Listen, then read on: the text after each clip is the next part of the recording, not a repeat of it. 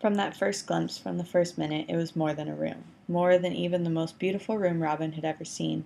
Her hand shook on the doorknob, and the shaking didn't come from fear or cold.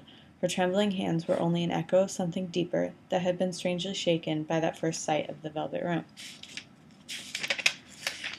It was there in the alcove that she first began to call it the velvet room. There were heavy drapes of dark red velvet at the windows, and the wide doorway that led into the rest of the library had drapes too. When all the drapes were shut, there was a full circle of velvet. Robin pulled all the drapes shut and then sat down and looked around. It was a wonderful, cozy place, and a lot of people must have sat there to read in all the years since the Palmaris house had been built.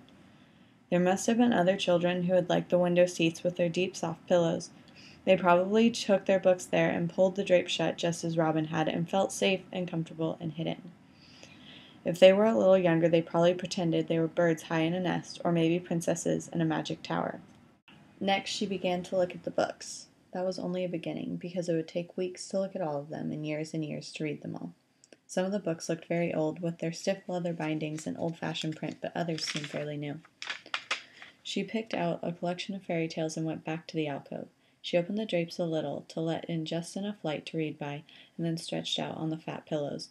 She was sure she was too excited to read, and was intending only to try it out, to see what it would feel like to curl up with a book, as if she belonged there.